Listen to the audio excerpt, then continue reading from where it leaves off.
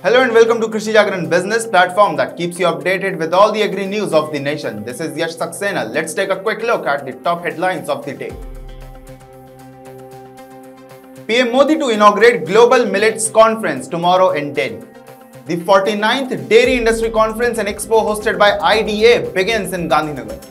Dr. Mansukh Mandaviya flags off 75 trucks for countrywide awareness drive to eliminate TB. FCI sells 3.37 metric tons of wheat in open market since February 1. Ecofy Mahindra Solarize partners for rooftop solar financing and installation. Ayush Ministry and Ministry of Rural Development signs MOU for scaling of rural youth and empowering women. Over 30,000 crore loans sanctioned to women entrepreneurs till date, says Bhagwat. Assam government allocates 100 crore rupees for tea industry, plans to celebrate 200 years of Assam tea, says Finance Minister Ajanta Neog.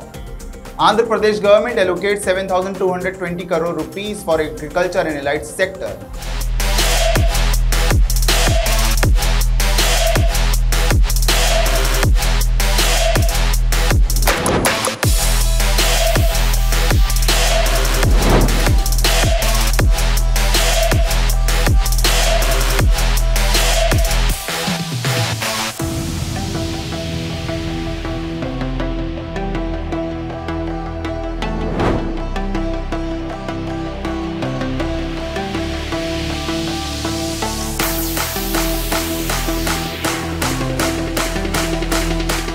Now, the news in detail. Prime Minister Modi will inaugurate the Global Millets Conference tomorrow. The event will take place at Pusa in New Delhi. Also, the PM will address the August gathering of agri-industry experts from various countries at the event. In line with the Prime Minister's vision to make the celebrations of International Year of Millets 2023 a people's movement and position India as the global hub for millets, this two-day international conference will have sessions on all critical issues related to millets, like promotion and awareness of millets among producers, consumers and other stakeholders, millet value chain development, etc. The 49th Dairy Industry Conference and Expo organized by the Indian Dairy Association in Gujarat was inaugurated by Union Minister of Fisheries, Animal Husbandry and Dairying Parshottam Rupala in Gandhinagar. After a successful first day, the second day aims to be bigger and grander with industry experts giving their valuable thoughts to the participants on the topics: how the dairy industry could improve production, innovations in the dairy industry and the challenges the industry faces. The three-day conference and exhibition aims to showcase the latest technologies in milk production, processing, storage and packaging solutions.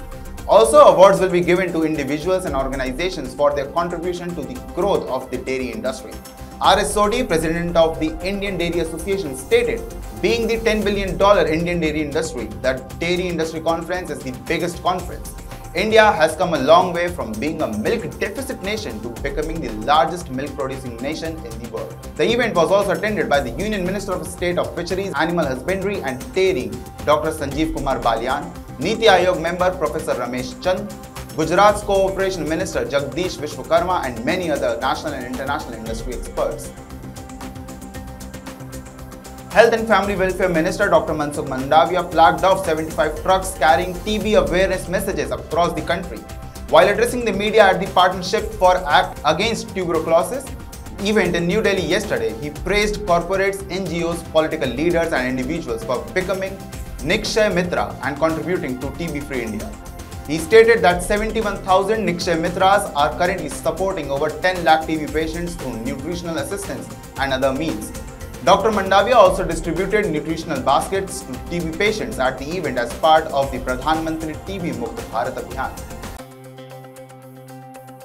The Food Corporation of India, in its 6th e-auction, sold 4,91,000 tons of wheat to private bulk buyers, bringing the total grains sold in the open market this year to 3.37 metric tons. The sale has had a significant impact on the price of wheat and atta throughout the country, which is likely to remain stable with the future tenders for the open sale of wheat, the Food Ministry said in a statement on Thursday.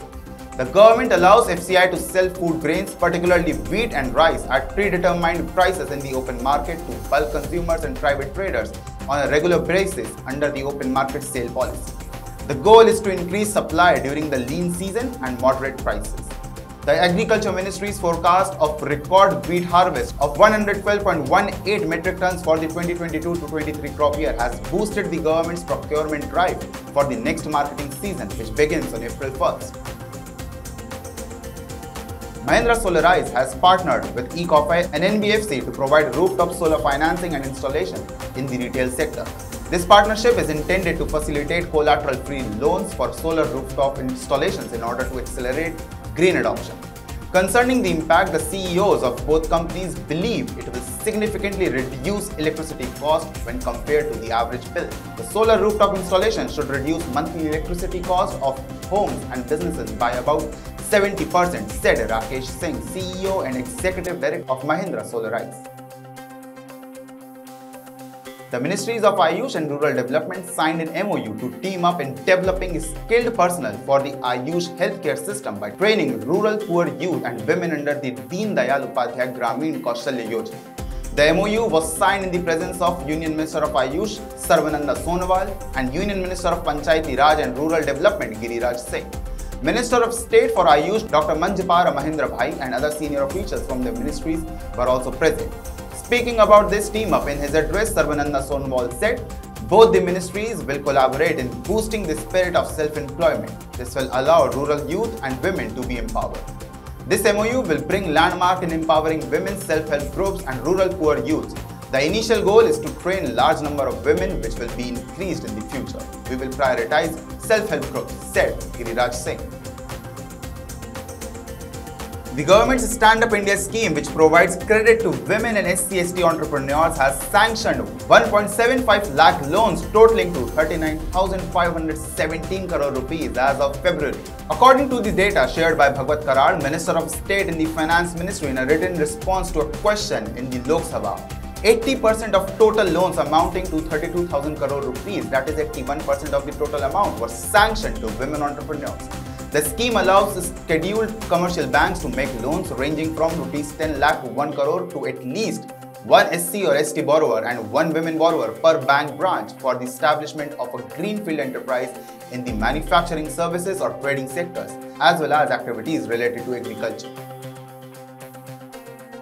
The Assam government allocates 100 crore rupees for the Assam tea industry's special incentive scheme in this year's budget. Also, State's Finance Minister Ajanta Neog announced a plan to hold roadshows in major cities across the country and abroad to promote Assam tea as brand to celebrate the 200th anniversary of the Assam tea.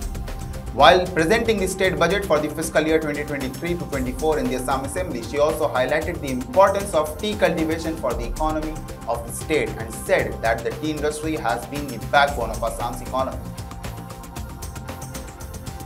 Andhra Pradesh Legislative Assembly grants 2023-24 budgets for the agriculture and allied sectors with a total investment of approximately 41,000 crore rupees, including 7,222 crore rupees for agriculture and allied sectors. Kakani Govardhan Reddy, State's Minister of Agriculture and Cooperation, said that this was the second largest allocation of 11,000 crore rupees, followed by 7,220 crore rupees towards the expenditure of assistance to farmers in the DBT mode to meet the crop cultivation expenses under the YSR Bharosa PM Kisan scheme. During the financial year 2022-23, Govardhan Reddy marked the growth of the agriculture and allied sector at 13.18%, marginally up from the previous year, and affirmed that they were more than the national average. So, this was all about the news. For more updates on agri news, stay tuned with Krishi Jagran Business. This is Yash Saxena signing off.